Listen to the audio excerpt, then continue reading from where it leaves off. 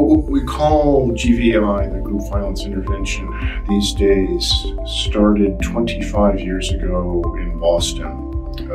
I and two of my colleagues, Ann Peel and Anthony Braga, set up primarily with the Boston Police Department to try to figure out what was going on around the terrible crack epidemic era of violence amongst especially young people in the United States. We were 10 years into that epidemic.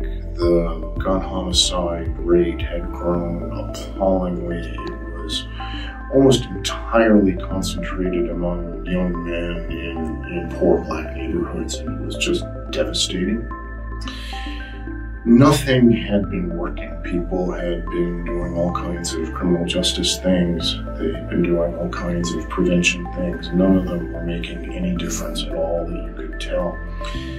And we were coming out of a problem-oriented policing background, which essentially said, pick a problem, figure out what's going on, and try to figure out something to do about it. And the amazing thing was that within really just a couple of months of spending a lot of time with frontline police officers and youth outreach workers and those sorts of things, they knew what was going on, and they knew that all of this violence was concentrated amongst a very small number of what they called gangs in Boston, really loose neighborhood drug crews. They knew sometimes almost ahead of time who was going to get killed because it was so on the street, it was so obvious. And they had figured out something that would get the attention of these groups from time to time, which was the groups were selling drugs and doing all kinds of other crimes, and they were on probation and parole and had outstanding warrants and unregistered cars, and they weren't paying their child support, and on and on and on and on. They were what the literature calls chronic offenders. And what they had figured out was they could essentially tax the violence by saying to these, what they call gangs, if you don't stop, if you don't put your guns down, we will enforce the law on everything else that you're doing. You get away with almost everything all the time, but because of the violence, we are going to make you a special project, and if you want things to go back to the way it was, put your guns down. And it worked.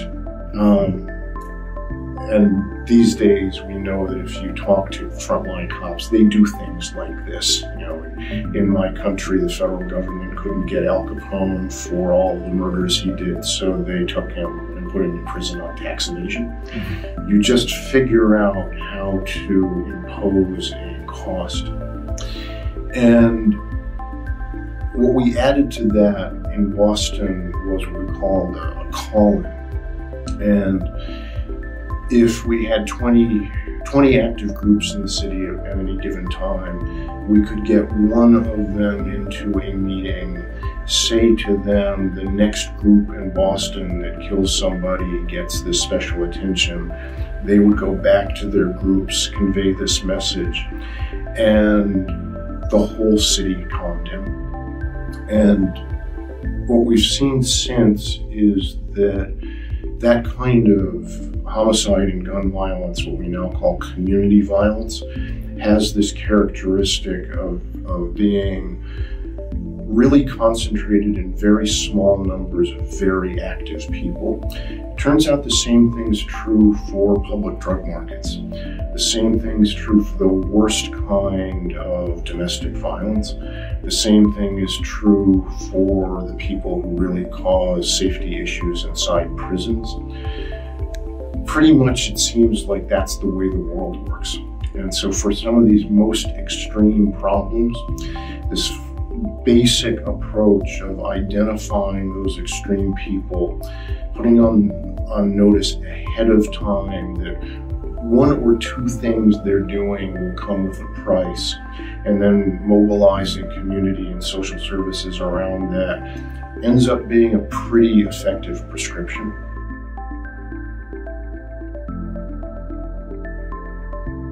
The first time we did this in Boston, within literally a couple of months of that first face-to-face meeting, that first call-in with gang group members, you could tell that things in the city had gotten quiet. I remember one of our partners coming into the room where we organized and drove what we called ceasefire in Boston. And he was incredibly excited because he had just seen two gang members having a fist fight. And he said, I haven't seen a fist fight in 10 years. Mm-hmm. They have put their guns down. It was amazing.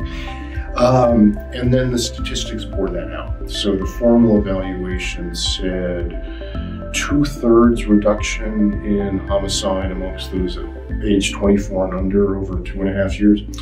A 50% reduction in homicide, all ages, all causes, everything citywide. And that was 25 years ago. The now formal systematic reviews, the aggregate analyses of the analyses. The Campbell Collaboration has done this, and the National Academy of Sciences and a bunch of others, but they consistently find,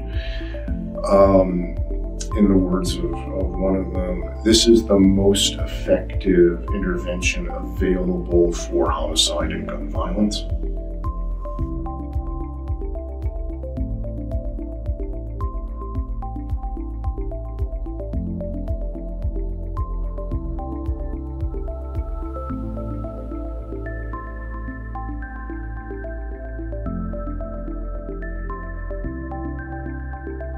Kind of taking on board any really distinctive new way of thinking and acting on anything meaningful as a process.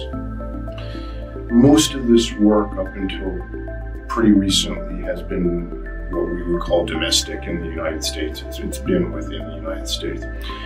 And 25 years ago, nobody believed that this was real, and nobody believed it could work. And the idea that you're going to deal with the most dangerous men in your city by putting them in a room and sitting down and talking with them politely. If you were in law enforcement, you were going to tell them ahead of time exactly what your plans were. Not too many people thought that was a good idea.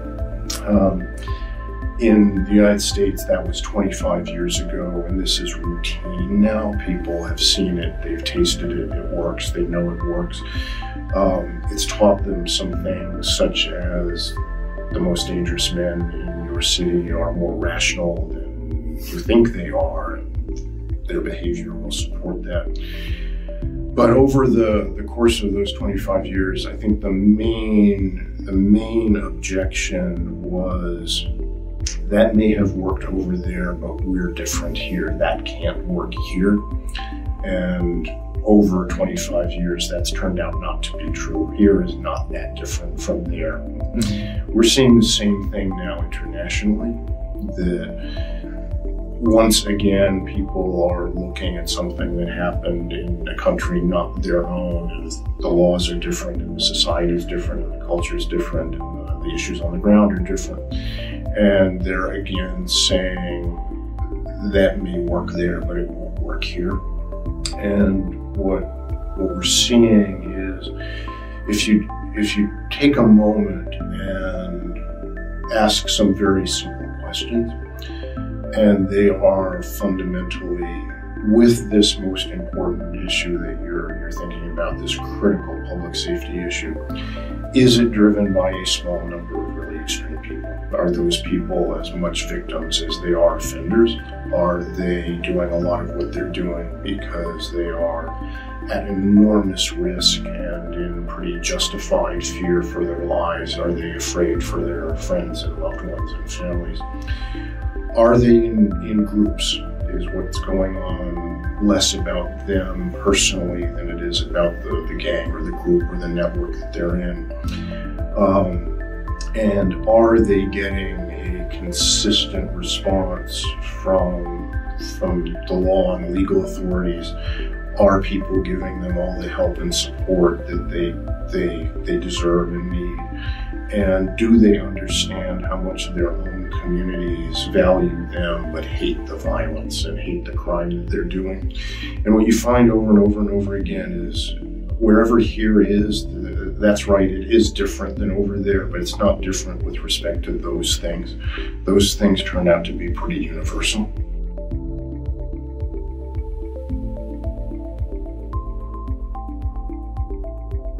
Part of what's happened with what a lot of people call focused deterrence is that it has refocused people's thinking on deterrence. That's not what the phrase means, but that's what's happened.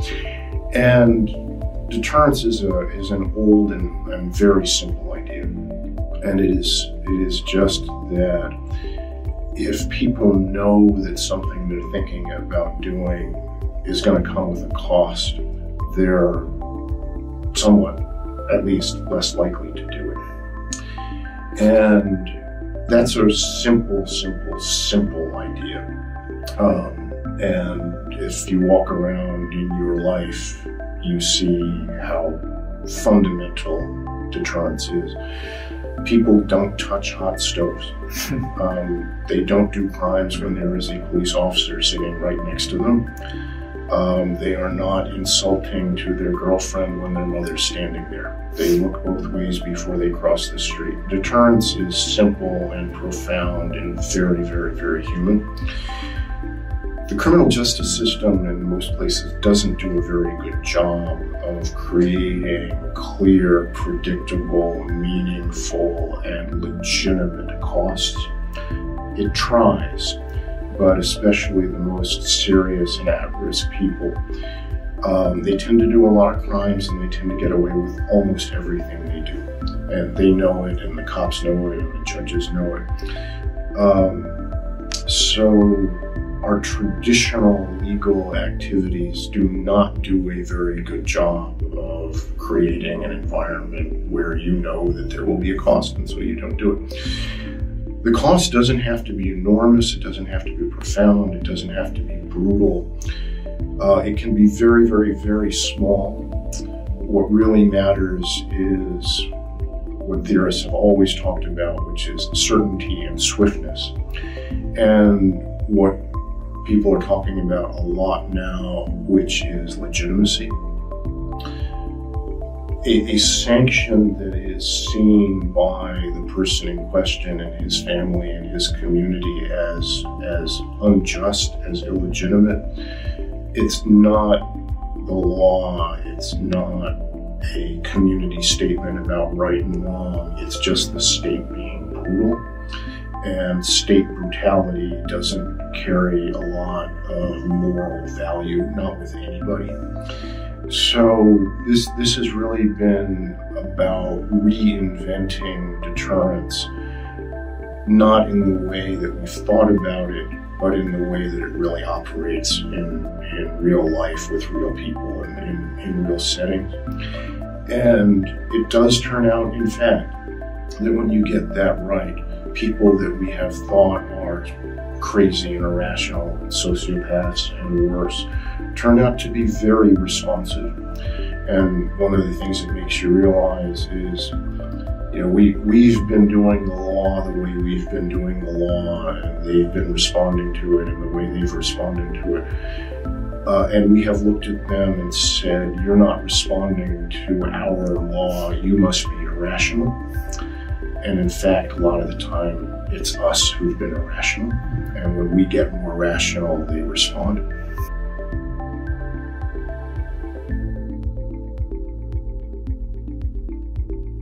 So I heard a story lately that I love because it so proves the point of what we're talking about. And it was from a prison administrator who said, we used to have a lot of problems with the male inmates sexually abusing the female guards.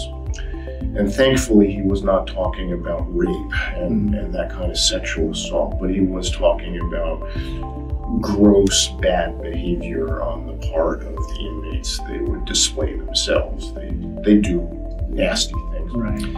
And he said we had all these plans, we had graduated sanctions, people could end up in solitary confinement, and none of it worked. So we don't have that problem these days.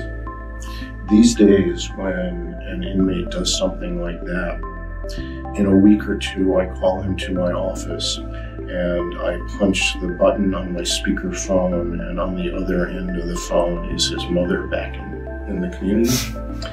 And the three of us have a conversation about what he's been doing with respect to the FEMA guards, and it doesn't happen anymore. That's amazing.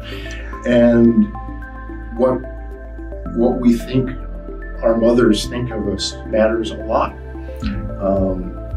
I will ask rooms full of law enforcement folks if when they were growing up they were afraid of the police, and a few people will raise their hand. If I ask them when they were growing up whether they were afraid of their mother, everybody raises their hand.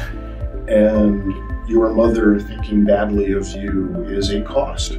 It's not a cost imposed by the criminal justice system, and probably because of that it means more. And so deterrence is really simple. It's about costs you care about and costs that you think are legitimate. It does not have to be extreme. It does not have to be the death penalty. It does not have to be life in prison. It can be very minor in the way that we usually think about things. But if you care about it and you know about it ahead of time, then people are pretty sensible.